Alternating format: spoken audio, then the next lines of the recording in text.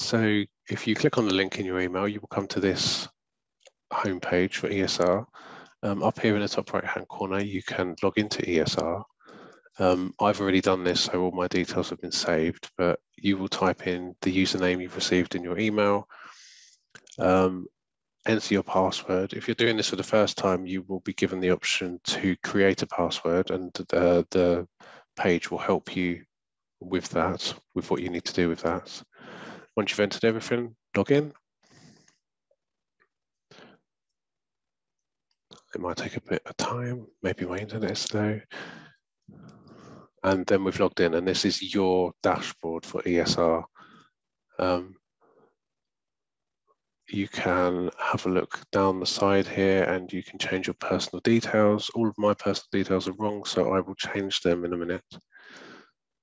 Here we have my equality and diversity. So in this section, you can edit your ethnic origin, your country of birth, your sexual orientation, your religious belief, and your marital status. All of mine are correct, but I think that my country of origin isn't entered. So again, I will change that and you can see the process.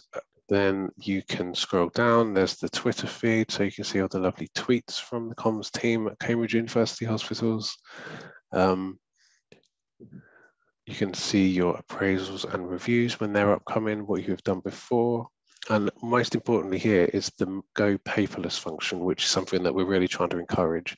Mine at the moment is on no. I'm going to switch it to yes. Are you sure you want to opt out of receiving paper pay slips and P60s? Yes, please. I will go paperless. So now all of my pay slips will just arrive here in ESR. I'm also going to click on a yes here, so I get an email whenever a pay slip is available for me to see. We'll go through the process of accessing your pay slips and P60. It's pretty simple. It's basically just click the link and it will download for you, but we'll go through that after we've had a look at this page.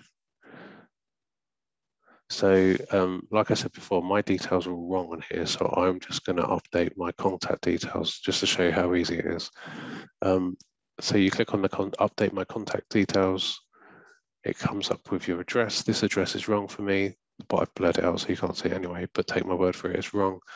I'm going to change my email address as well because that is wrong. I don't use that anymore. So I've updated all my details. Click save. My request has been successfully completed. Now all of my details are up to date. That would also be the same if I wanted to update any of these details on here. So let's have a look at the equality and diversity details to see if I can update any of these. I don't have a country of birth in there, so maybe I should add that. And it will give us a long list. I'll go to the bottom to see if I can find United Kingdom. It's not under U. For some reason, it's not under U. Let's scroll up, see if we can find it. Is it Britain? No, there it is. Great Britain. There it is, United Kingdom. But you could change these details here as well.